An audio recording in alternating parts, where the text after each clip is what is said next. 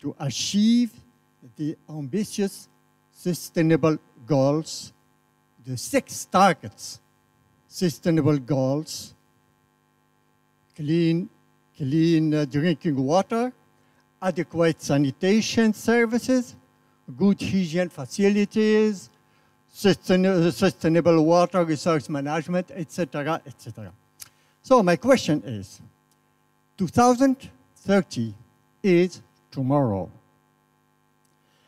And what has been achieved since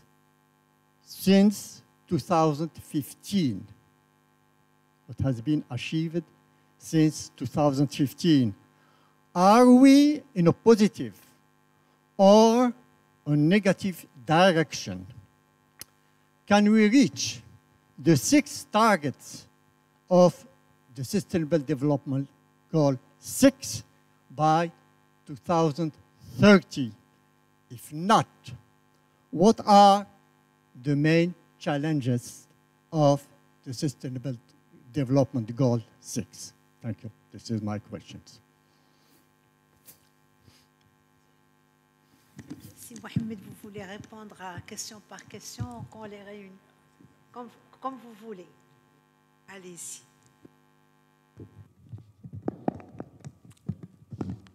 Thank you, Professor Bsri, for your comment. First, I'm sincerely humbled by your appreciation of my modest presentation. The UN Progress Report 2021 that I mentioned was based on a global survey. And indeed, if you take access to drinking water, water and sanitation in many places, we are lagging behind. And even mobilizing water resources. So an accelerated program has been designed, and the survey shows that there are needs first in terms of financing. And we have the experience of Morocco. You have seen that almost 3% of GDP goes to water infrastructure, which is very important. There is an issue of institutions. That's why I insisted on institutions and the governance and the regulatory framework. And again, if you see in Morocco, this has been addressed by, we have a water law, we have a high Supreme Council of Climate and Water, which is not only a deliberative body, but also a body that gives orientations. And we have a program. And His Majesty, in his last speech, mentioned this program. We are going to pursue the capture of our runoff. 20 dams, large dams, are under construction, which will add to the 149 dams that already existing, along with hundreds of small dams. We have a very ambitious program of building desalination plants. 9 plants are in the pipeline. So this is really important. And among the other points that the report mentioned is science and technology. So we are really now running against time, and time for action is now. Thank you. Alors, il y a deux questions. Je donne la parole à Monsieur le chancelier, c'est Mustafa Bousmina, et après ça va être à vous. Merci beaucoup. Thank you very much, Mohammed, for a very comprehensive talk. I really enjoyed. I have two very short questions. First one, are we using in Morocco the brackish water, les eaux saumâtres? Second, what are the projects in the pipe presently in Morocco for desalination, bearing in mind that we are living in a region with a strong scarcity, water scarcity, but at the same time, we are surrounded by 3,500 kilometers of sea.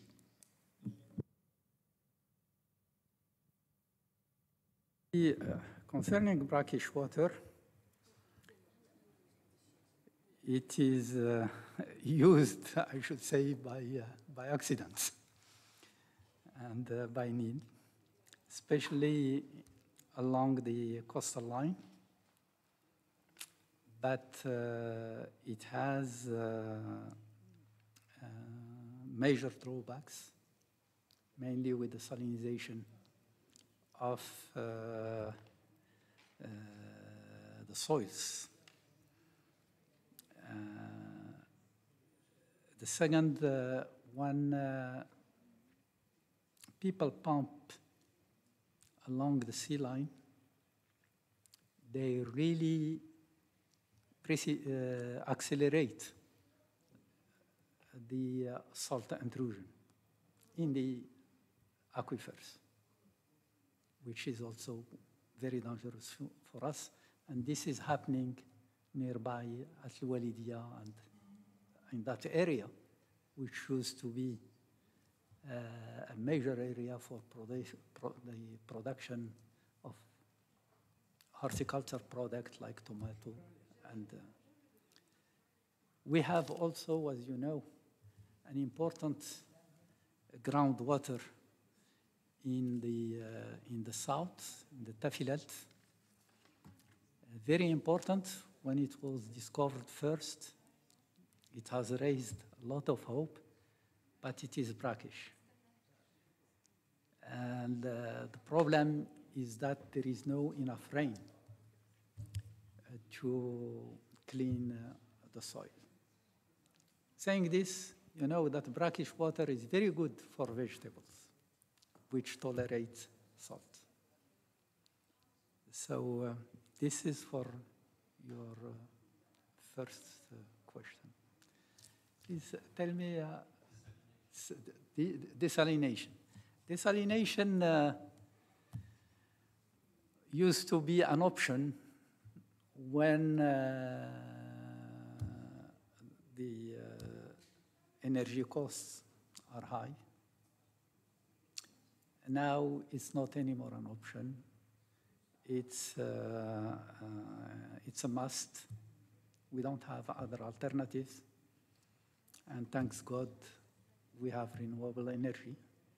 For example, we are building the desalinization plant in Dakhla. It will be all renewable energy. And there is a huge progress. Today in Japan, we have what they call the 1 million desalinization plant, which means a plant that produces 1 million cubic meters a day. So it was said this morning, we cannot complain about water scarcity since we have 70% of the globe all covered by water.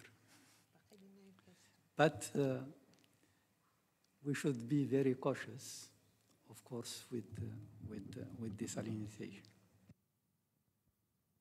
Alors, la dernière question, et on passe à l'autre. Très courte, s'il vous plaît. Oui. All right. Thank you. Sir, I would like to compliment you for a very nice talk. Water, indeed, is life. That's the shortest one can say. But I would like to take you to the third pole, the third ice pole, which is the Karakoram, Himalaya, Tibet region. This has been named as the third pole by some Chinese environmentalists. The melting of ice from the third pole is playing a crucial role in agriculture activity of at least 1.5 billion people in China, Indochina, South Asia, and of course in some parts of the Central Asia also. Now, if global warming continues, and it probably is going to continue, that ice can melt and there will be a very serious situation of food security. Having said that, if global warming continues, and I repeat, it will continue, oceans would spread. There will be more area covered by the oceans, and because of the rise in temperature, there will also be more evaporation. Now, what are the current models suggesting regarding the increase or decrease of future rains? If the water coverage increases and the water evaporation because of temperature increases, would that automatically mean that there will be more rains in the world or not? Thank you. S'il vous plaît, est-ce qu'on peut avoir une réponse rapide? Parce qu'on a dépassé un peu le temps. Yes, thank you for this, your question. I spent time in Nepal studying the water resources there, and the melting of the glacier is a very, very serious issue because they don't have the capacity to control the flows. The whole Ganges basin depends on the glaciers melt. So this is really a very, very important issue for the countries like India, Pakistan, and others, especially relying on irrigation and water control. And this is also a big concern. Switzerland is suffering 6% melting of the glacier, and we know what happened with in Italy also. So this is a big issue. Now, the climate model shows that globally, the drier regions will become drier, and the wetter regions will become wetter. So this is what the science says now. But the problem, as you know also, there is a new study from the US which called for the fact that increasing the flow of water to the atmosphere through evapotranspiration will worsen climate change more than carbon dioxide. So Merci, this is a big problem. Merci, Si Mohamed. Je repasse la parole à Si Hamza. Danny.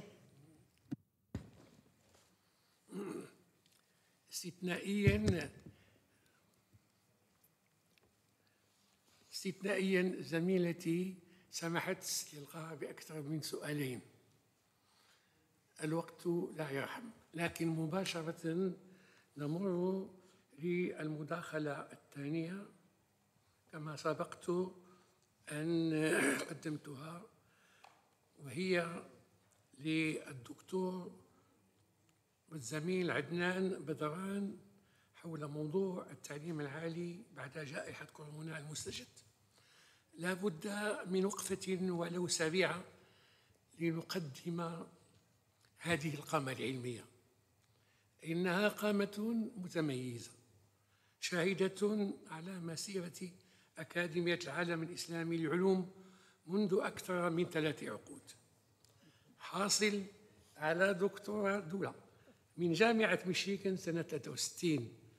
مساهماته العلمية في ميدان التعليم العالي والبحث العلمي تشهد له بالقدح المعلى كرئيس لعدة جامعات ببلده الأردن وخارج بلده، مثل جامعة اليرموك وجامعة فيلادلفيا بالولايات المتحدة الأمريكية.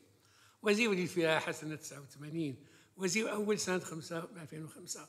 مسؤول متميز لدى منظمة اليونسكو وممثل لأكاديمية العالم الإسلامي للعلوم في لدى أبرز الأكاديميات العالمية الدولية. له في الأخير وليس أخيرا حوالي 40 مؤلفا وأكثر 150 مشاركة، فله الكلمة.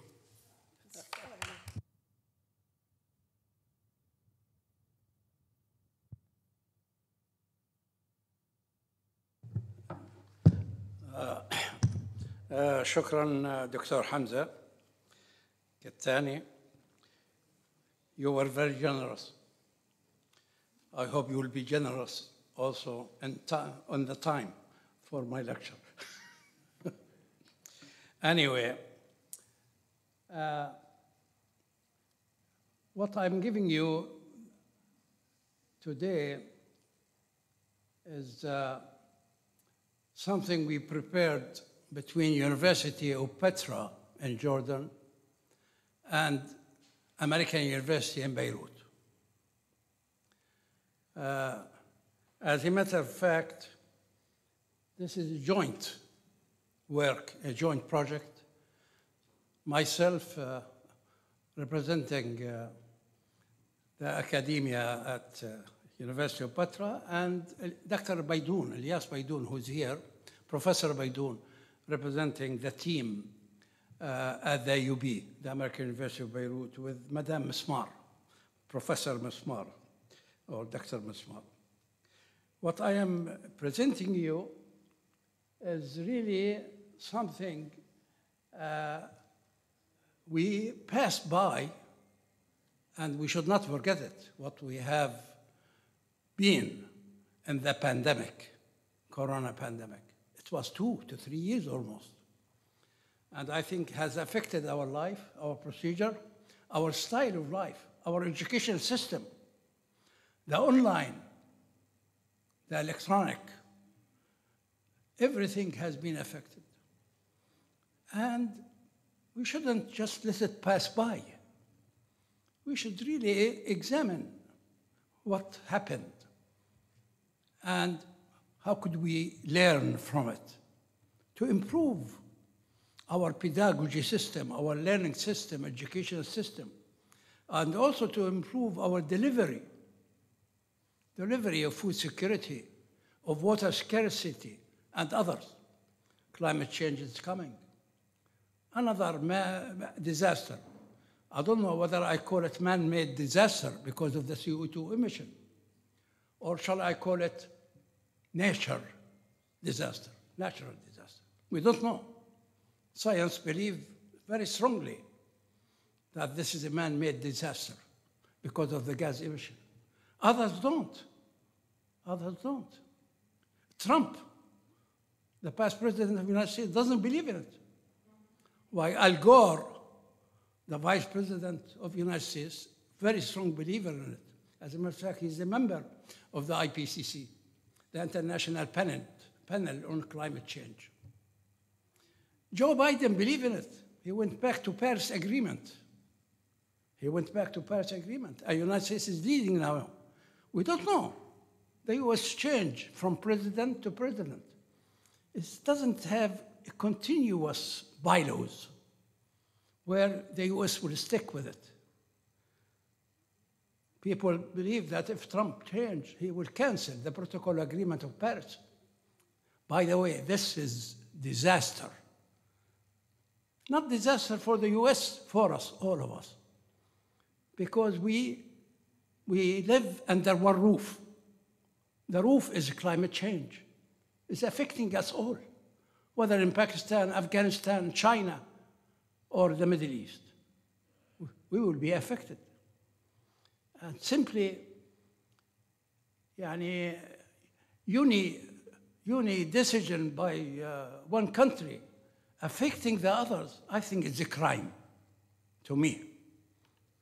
And we shouldn't pass by easily. We publish a book here. This is number 7, by the way. Every year, a book comes out from the Arab Academy of Sciences.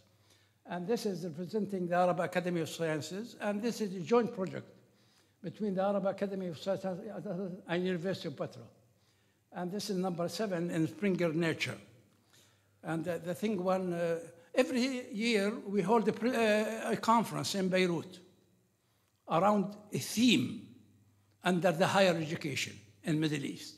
This is the broad line. Under it, we select a theme: quality, innovation, graduate studies, research, R&D, etc. So many themes we've been selecting. And we come out with a book. This book came about the title of our lecture today here, which is The Pandemic, the Post-COVID-19, Lessons from a Pandemic. The summary, which I want to present to you, is really online e-learning has saved the educational sector from lacking disaster. Probably you don't believe in e-learning. Probably you are a strong believer in face-to-face learning. But to tell you the truth, if it wasn't for online learning, and if it wasn't for packages prepared for online learning and the different courses, universities, higher education will be was locked for 3 years. At least I know this in Jordan. I think the e-learning and the internet has saved us. The second thing, style of educational pedagogy will be changed. I don't think we will go back to our universities and we will continue business as usual. No. I think we have learned a lot from this pandemic. And this is why many universities right now, at least I know in Jordan, they shifted to blended learning. No more dogmatic talqeen, no more of that style or that style of learning. That one is over. Internet will be used heavily. Learning packages by publishers will be used heavily. Turn on lectures from Stanford, MIT, Yale, and other universities in the world who offer almost the same courses we offer and free of charge. Free of charge. But you cannot earn a degree. Free charge to look at the courses and to learn from the courses. And this is where blended learning will become so beneficial for our higher education system, where the professor becomes facilitator rather than disseminator, and to facilitate things, where he shifts to lectures from all over the world, strengthening his lecture in front of the students. And I think blended learning is coming very soon, very quickly. We have created in every university a center, it's called Center of Academic Development, to really train teachers, the professors. It doesn't mean that the professor, he knows everything, you see. He is a good researcher, good in his subject, but pedagogy is lacking, using the technique, or the modern technique of learning. And this is why we need those centers to be in the university, to have in-service training for the teachers or the professors, to learn about how to use blended learning by using internet very effectively and efficiently. So blending architecture of resilient, interactive learning will be emerged, and really is emerging very quickly. It's changing. changing the style, changing the theater of learning. The classroom is becoming a smart classroom after this pandemic. And companies right now, they're earning a lot of money by making use of the disaster we faced in the pandemic, by selling classrooms, smart classroom, magic blackboard, smart board, and smart in everything. So the professor is becoming facilitator using all the techniques, the modern techniques after the pandemic. Really new, what I call new architectural landscape is coming, is emerging to stimulate the minds, to stimulate thinker, how to think, to stimulate really the critical thinking and the future challenges we are going to face. Challenges cannot be solved by giving a lecture, but could be solved by a thinking how to solve problems. And problem solving, we will face all challenges, including water scarcity, which we've heard just today and right now. It's a big challenge, but scientists could solve it, I'm sure, like they solved the food security in the past. So the pandemic era, I forgot to shift.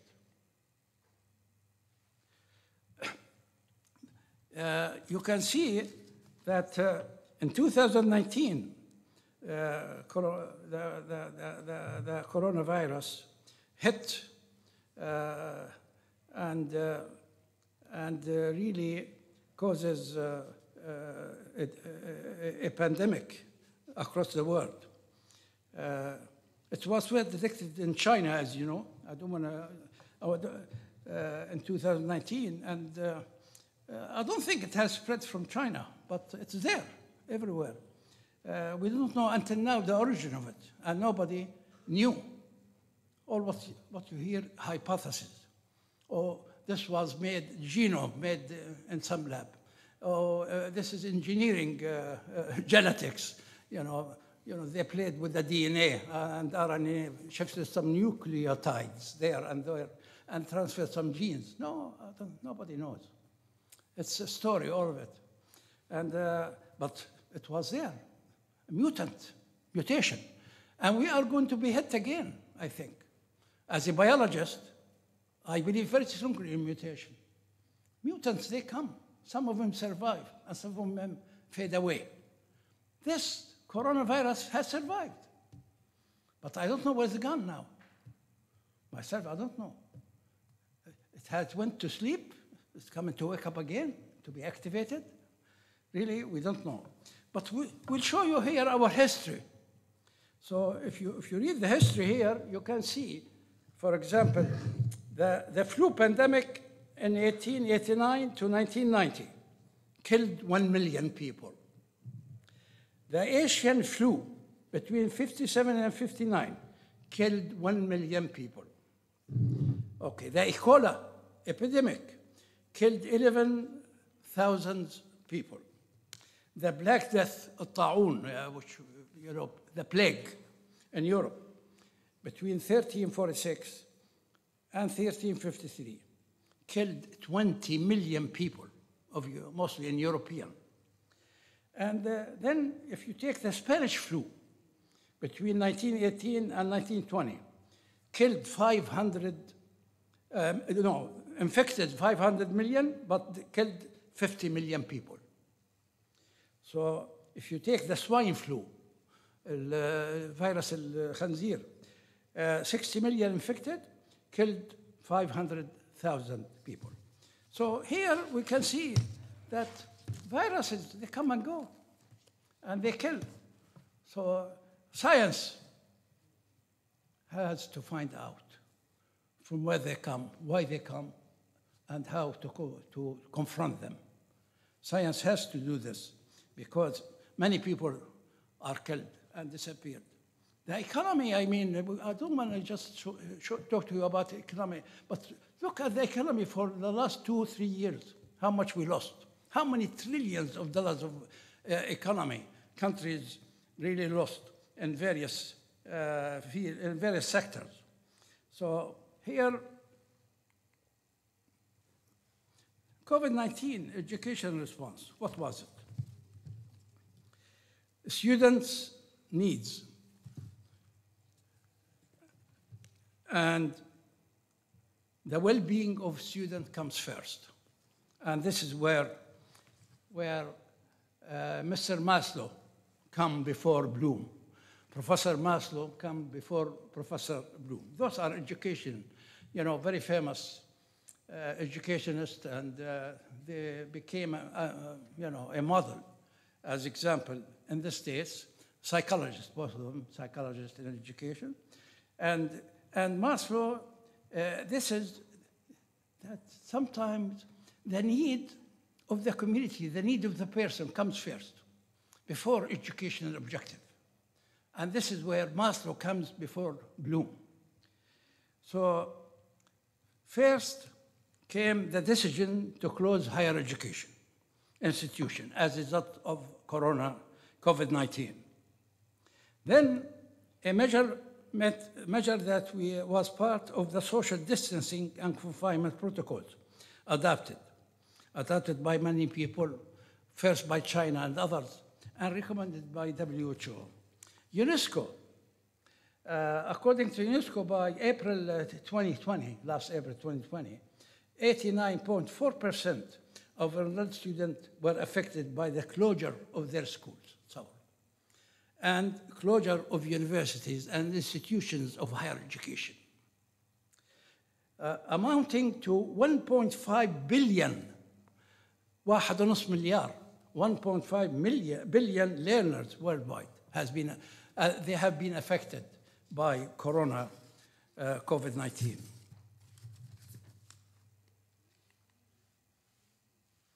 So the response for COVID-19 education response was immediate, really. The impact of the pandemic on education in the Arab region was more negative than in other parts of the world. Why? I'll show you why. And of the world, and showed how bad the statistics sector is in need for reforms. This is what we should do, really. This is what we should do. We should do reform in education after the shortages we've seen as a result of COVID-19 in the Arab region. Technical infrastructure is not complete. They show you that internet in every house. But many geographic locations, they have no internet. And those people, they were cut from education for 2 to 3 years. They haven't seen education. This is disaster. And this is why the infrastructure of internet should be there in the Arab region, reaching everywhere, so no marginalization. Once you have marginalization, then you have a conflict between those who have knowledge, those who have access to information, and those who doesn't have access to information. So to avoid the conflict, we should spread the infrastructure equally, whether in rural area as in the urban area. Okay, then reluctance and unreadiness of faculty to teach online. You'll be surprised. Not every faculty member know how to teach online, by the way, we found out as a result of this pandemic. People, some of them, they didn't use the computer in a way, in a positive way. And this is where we need really to look at and to train and retrain our staff, our faculty member and staff. So institutions who were unable to deliver distance learning either shifted their academic year, postponed graduation. They used to shift the year. Okay, no, first year, no teaching. I'll do it next year. Next year, no teaching. I'll do it third year. Oh, they come in the evening. They come in the morning. Yeah, it's really something not realistic.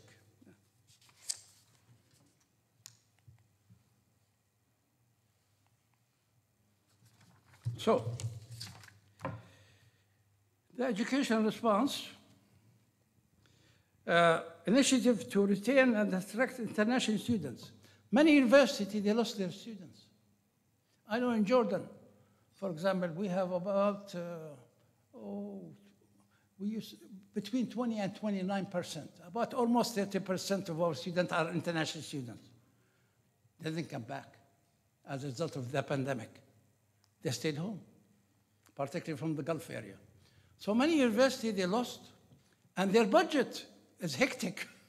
I mean, they don't have enough budget because, you know, international fee is different, and they support universities. So this is what happened. United Arab Republic, for example, the United Arab Emirates, sorry, they allowed new students to sponsor their relative, just to bring them in, back to the Emirates. Egypt established new branches in the country in Africa. They went, university, they established branches in Africa because they have so many African students, and so forth.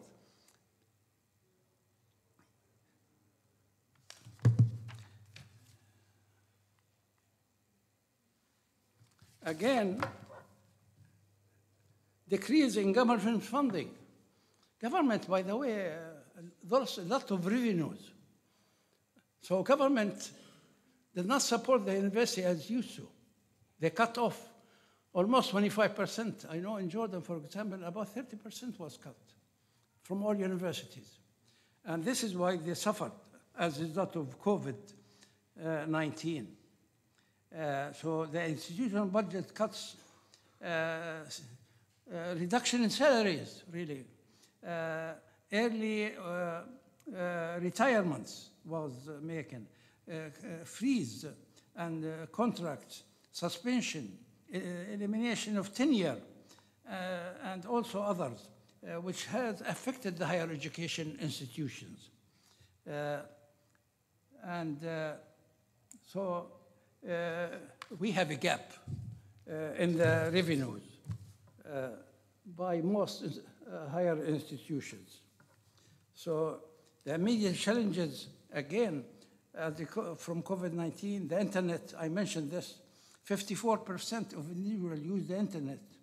And more than half of the household do not have the internet at house in the MENA region. So again, almost 50% of the people do not have access to internet in the MENA region. So this is another obstacle. Examination and evaluation. Again, the assessment and the evaluation is lacking. I mean, really, face-to-face learning, you know the assessment of it. You have evaluation every year. By the end of each year, there's an evaluation of every course almost.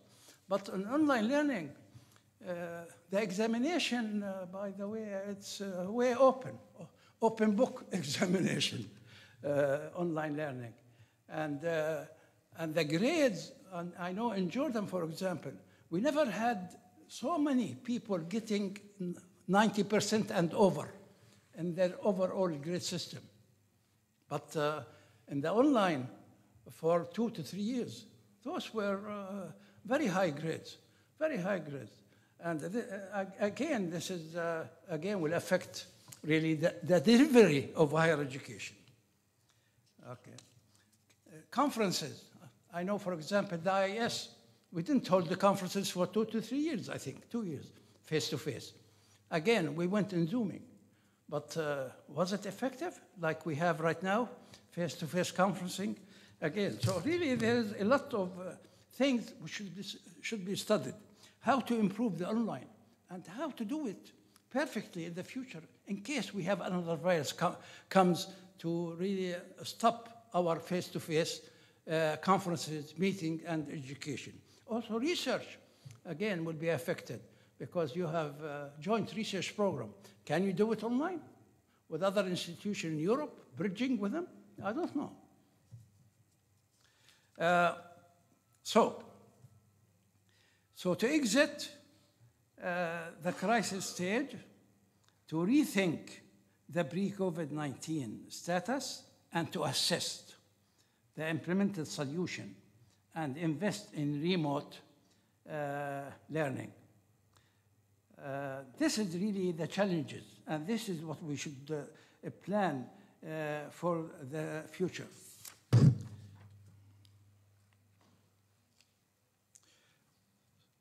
Again, this will show you the education fees and the activity which was affected. Medical school were affected. All medical schools were affected. And the research in university was affected. Okay. The pharmacy, business education was affected. Arts and design, engineering. We did some study, and really we have no exception that all of them were affected.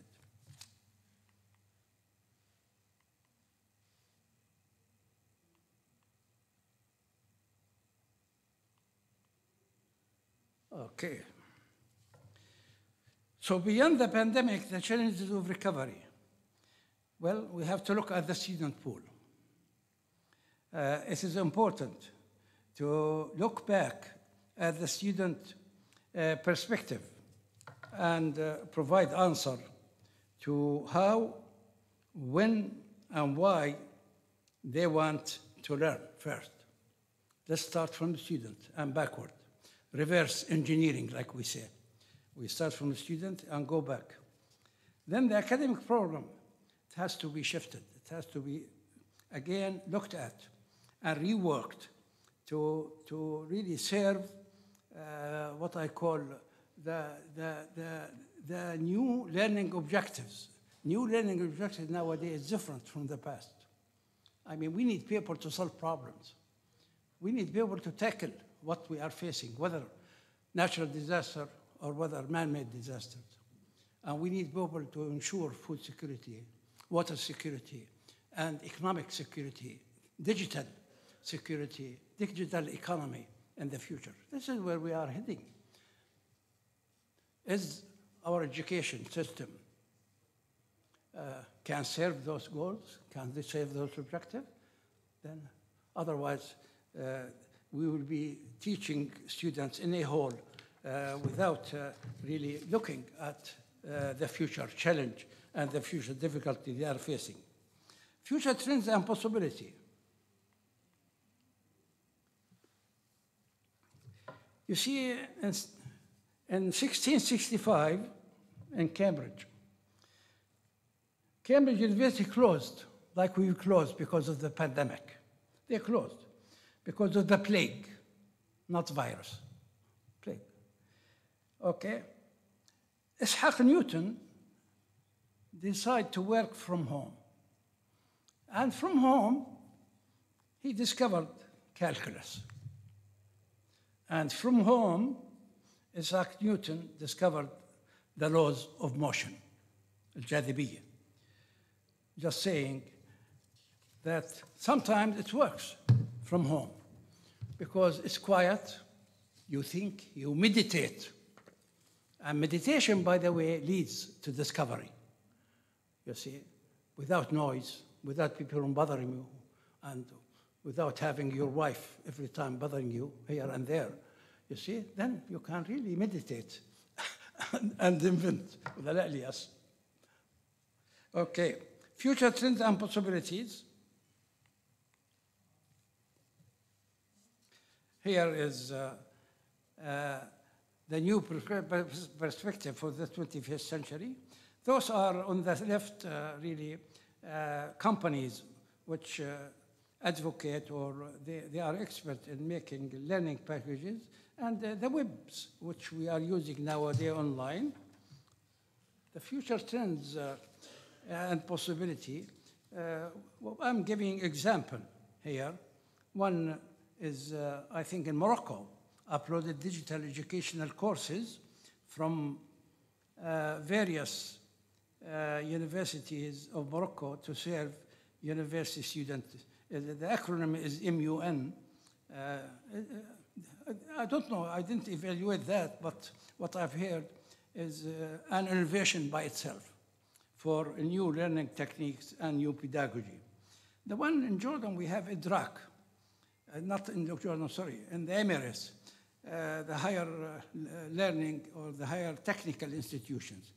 Again, they have used digital transformation of education, and they have been successful in really developing their delivery and their educational system.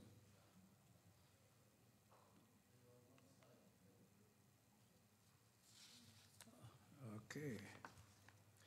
So this is the conclusion.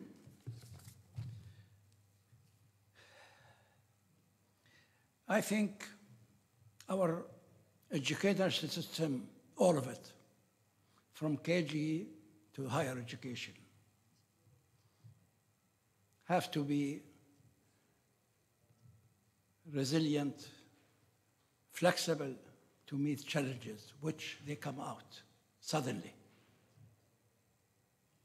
The educational sustainability of how fast and strong you can react to environmental changes, to societal changes, to endemic, pandemic, whatever you want to call it. I think this is really what we should aim to, that our education system should be flexible in curriculum, and facilities, and objectives, and really in meeting to produce the thinkers of solving problems. COVID-19, it's happened, and it's been a case, and I think we should learn from it. We shouldn't pass by, let it pass by. However, will we ever learn from our mistakes?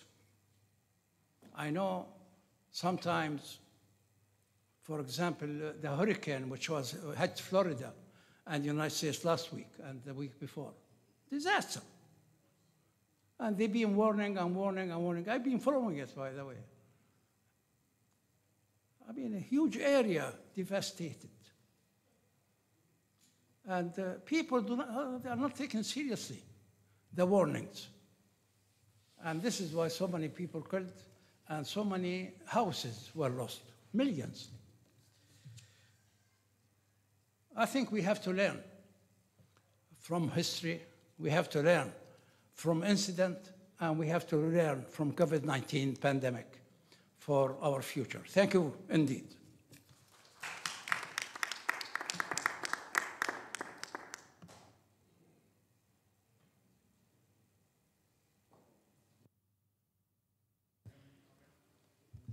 للزميل عدنان حصتان أقولها.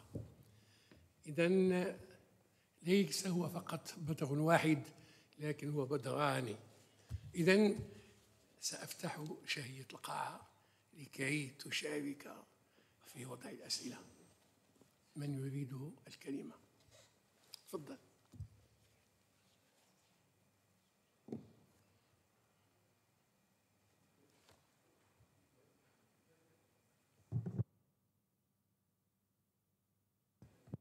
I think, if I'm not mistaken, the hurricanes that hit the United States, they actually come like footage from Africa.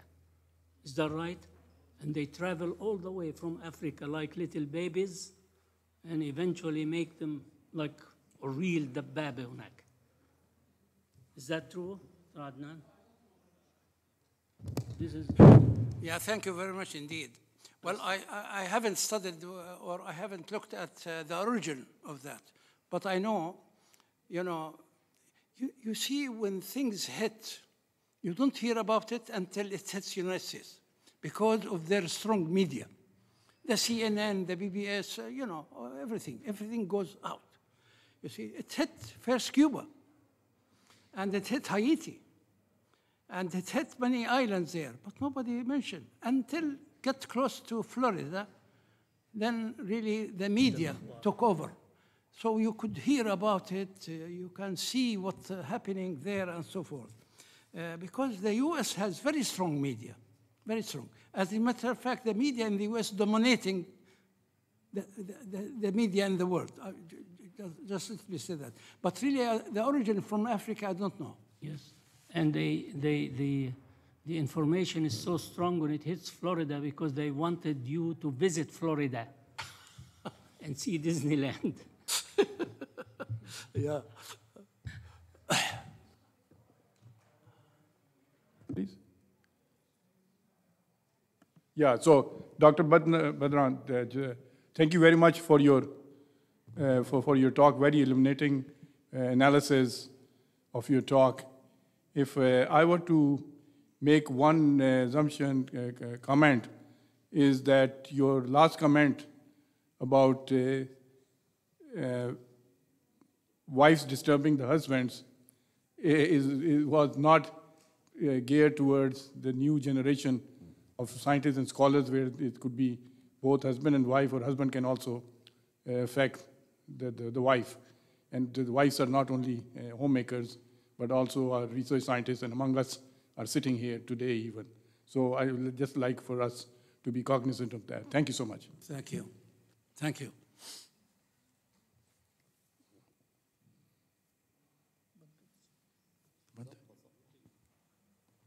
Switch on.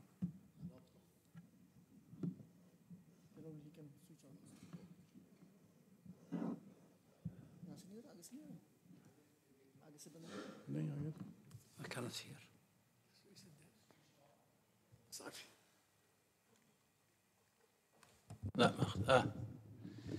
Yes.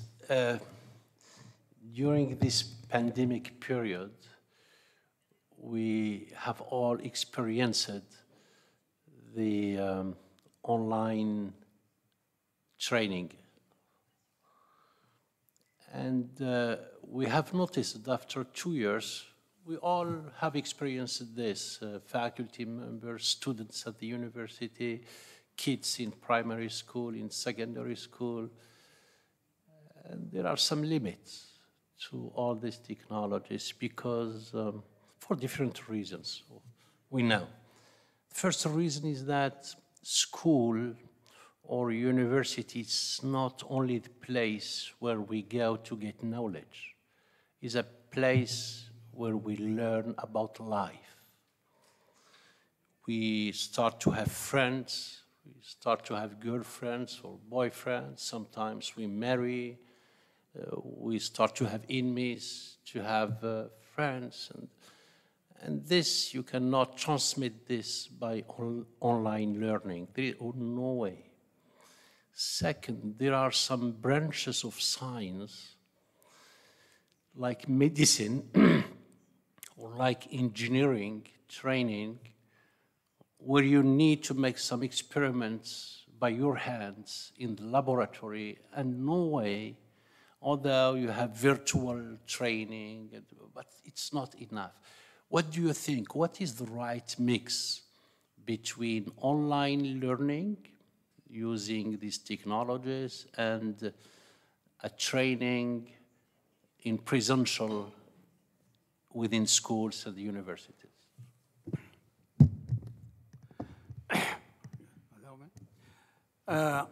Whatever mix we have, face-to-face learning should not be cancelled or should not be wiped out. This is very important. I think you mentioned the social life on the campus, the interactive process between students and professors, between students and students, meeting together, the extracurricular activity, which really melt the student personality and really become a university graduate is not only armed with knowledge, but behavior, the way to talk with others, the way to convince, the way to handle matters. Virtual learning is there, but cannot replace face-to-face learning. Can complement the process of learning, and this is good, because you never know. Some people simply like adult education, people who are working all day.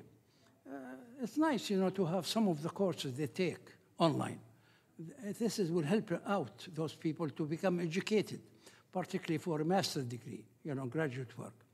And this is why I mentioned today blended learning. The blended learning is the answer. It's a mix of learning. The professor himself designed.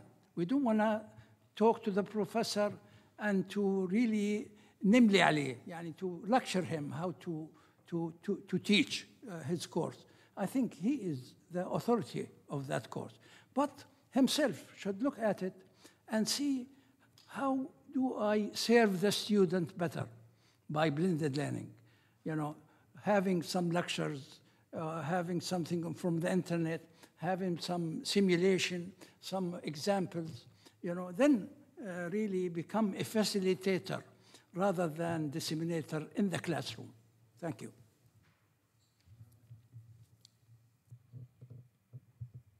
Excuse me.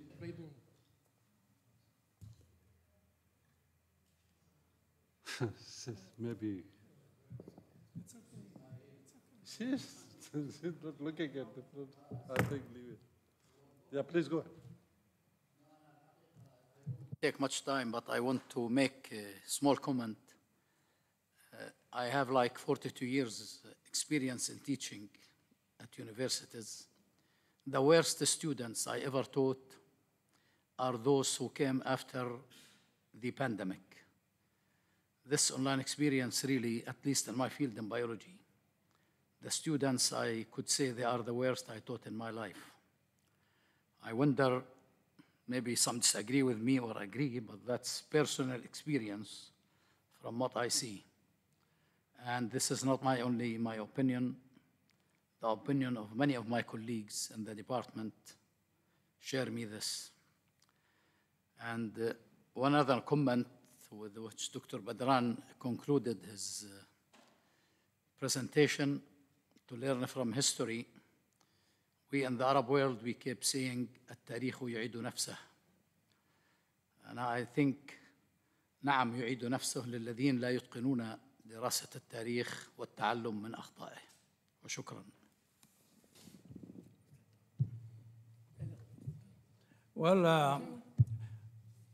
Well, I have nothing to say, but I agree with Professor Baidoun, what he mentioned. I mean, Professor Baidoun, has been teaching, well, I don't want to say how long, because he gets mad at me if I say some secrets. But he's been teaching more than 35 years, or 40 years.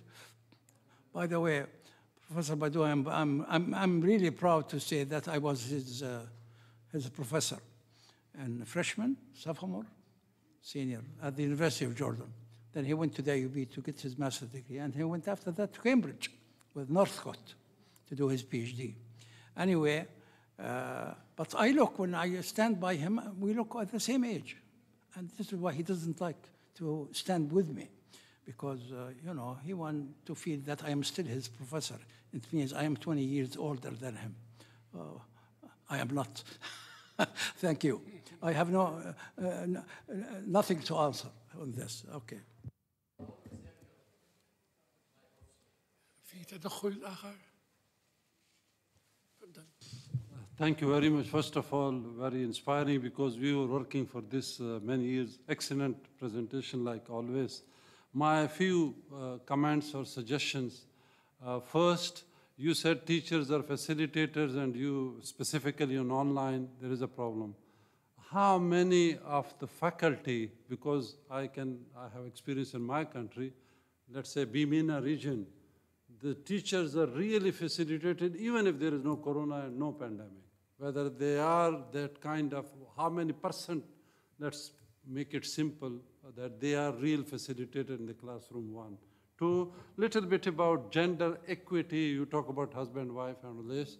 What about female faculty, that those who are having kids were teaching and then they were at home?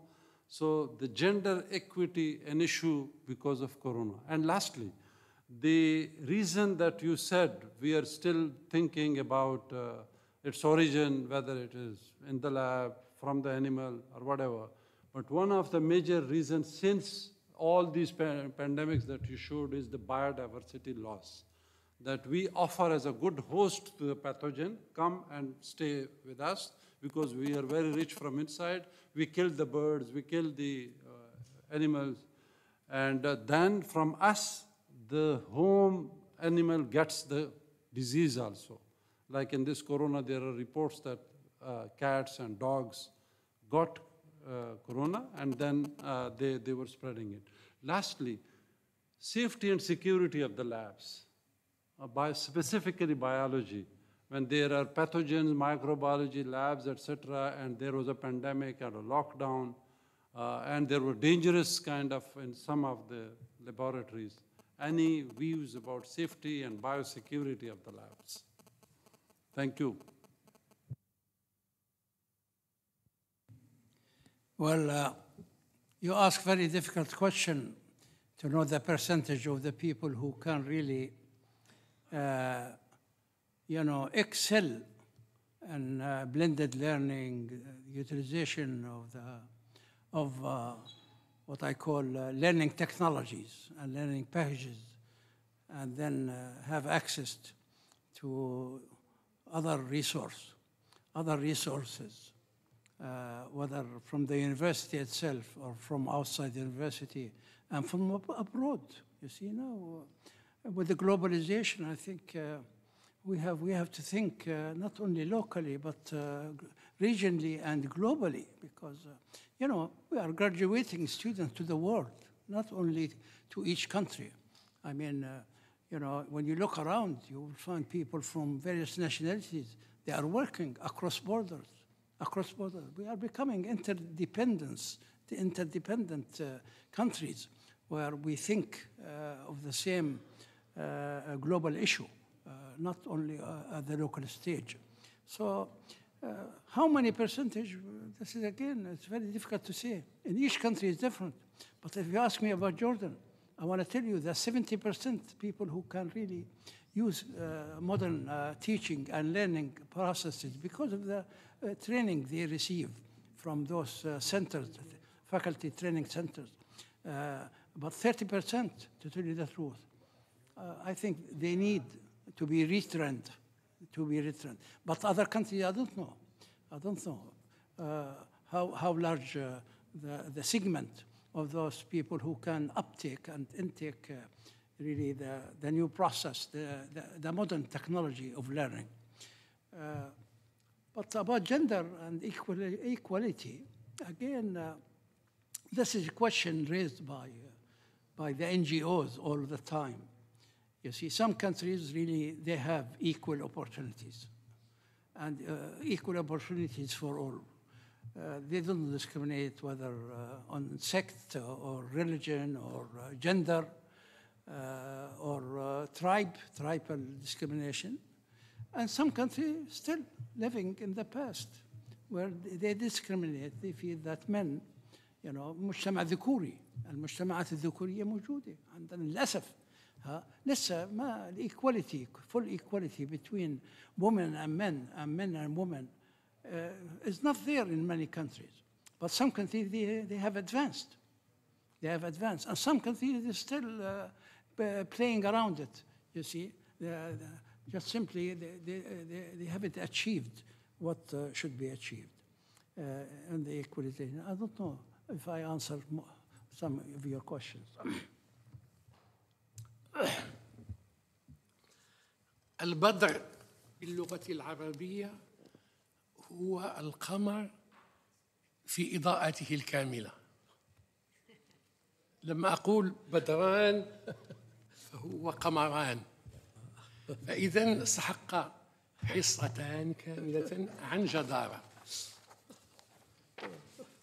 وأخيرا مع نهاية جلستنا أقول العلوم والتكنولوجيا تتقدم بسرعة منذ الخمسينات القرن الماضي، وتتقدم بسرعة هائلة في العشريات الأخيرة.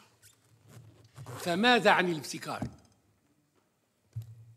المداخلتان باختصار في الموضوعين التي تم عرضهما عليكم أيها السادة والسيدات ركزت على جدوى الابتكار وأهميته في الإنجازات التي تعود بالخير في التنمية التي تسعى المجتمعات الواعية لتحقيقها. العرض الأخير في نظري لا يحتاج إلى تلخيص أو تذكير، لكن لا بد أن نشير إلى قيمة العرض الأول الذي سجلته بكامل العناية، خاصة ما يجب أخذه بعين الاعتبار والذي يمكنه تحقيق التنمية المستدامة لقطاع الماء، وعلى رأسها الأمن المائي، تجاوز شح الماء أيام الجفاف، السدود ومردوديتها عند الفيضانات وما تتركه من كوارث، التحديات المستقبلية لتجاوز كل العقبات في إطار تنافسية إيجابية أساسها الابتكار ولا شيء غير الابتكار. سجلت هذه الومضات لأذكر بقيمة هذا العرض الذي قدمه خبيرنا في ميدان الفلاحة والزراعة ببلدنا الحبيب. شكراً لأكاديمية العالم الإسلامي وطاقمها الذي ساهم في تحقيق ما كنا نرجو إليه في هذا المؤتمر، وشكراً لأكاديمية الحسن الثاني للعلوم والتقنيات بطاقمها الكامل من مختصين ومن مشاركات أعضائها البارزين. وأخيراً شكراً للطاقم المقتدر الذي سهر على الترجمة الفورية بكل أمانة. أشكر الجميع على حسن صبركم ونرفع الجلسة.